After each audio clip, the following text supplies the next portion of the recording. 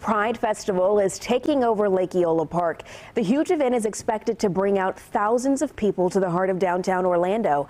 And Fox 35's Matt Trezza is live from Lake Eola Park. Good morning to you, Matt.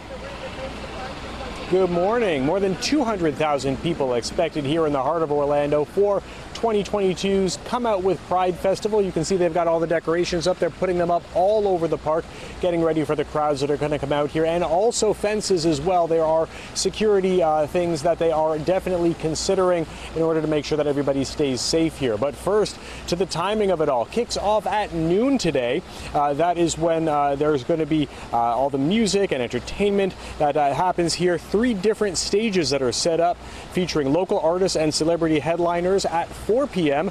that's when the parade starts. That's going to start at Orange Avenue and Washington Street. More than 100 groups of participants strolling a mile through downtown. There's also going to be so much more: a pride marketplace, a family zone for families and kids, and a whole lot more fun and music.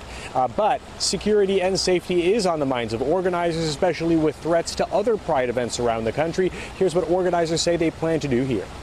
And most importantly, we're asking people to please be aware of our clear bag policy, which we know is totally new and different than last year. But you know, we're asking everybody to kind of pitch in and help with security, and so that's one of the new requests. But all of that is really our intention, to make sure that people feel like they're secure, they're being watched after, so then they can come down and have a great time. The whole park is being fenced off for the event. They say they have a new security team that's coordinating safety here, so that is going to give confidence to the people who attend. There's also going to be 4 entrances into the park for the Pride event. Each one has a metal detector there as well.